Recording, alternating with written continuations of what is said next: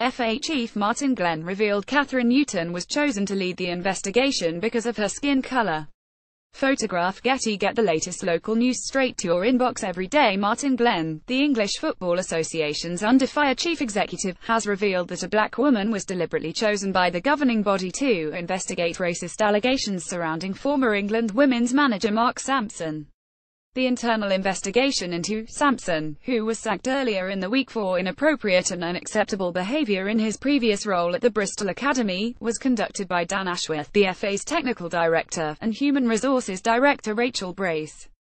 Glenn revealed on Thursday, a day after Sampson's dismissal, that he had sought out Catherine Newton, a woman of black ethnicity, to conduct the follow-up inquiry.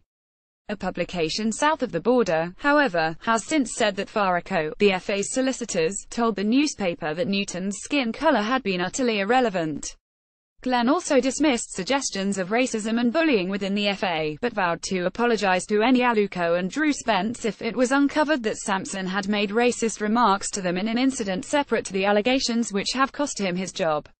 That will be looked into by the Newton-led investigation, which has been reopened by the FA. Glenn said he feared two middle-aged white people during the inquiry may have seen some of the shades of the issue that Eni was trying to get at.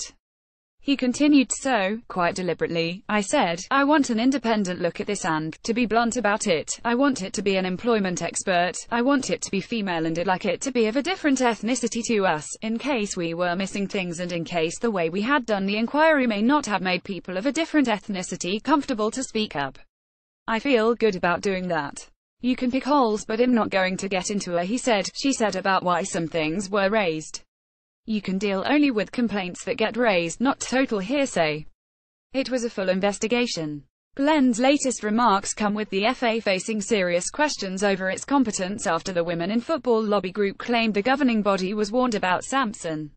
In a statement, Women in Football said it was deeply concerned by the revelations surrounding Sampson's appointment, which it believes should never have happened.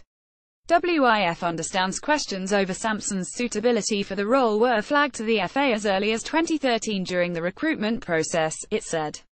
Glenn added it could very well be the case that Mark said some crass things. I don't know, you won't know and I suspect no one will know.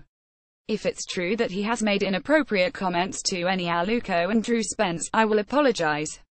It was alleged on Thursday that Sampson's behavior was first reported to the FA around the time of his appointment in December 2013, and these claims became the focus of a year-long investigation by the governing body's safeguarding unit.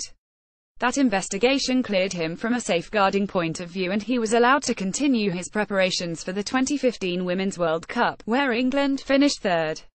The FA, however, has now admitted the safeguarding team insisted Sampson go on a course to address his behaviour at Bristol, but no senior official thought to ask for more details or read the unit's report until last week.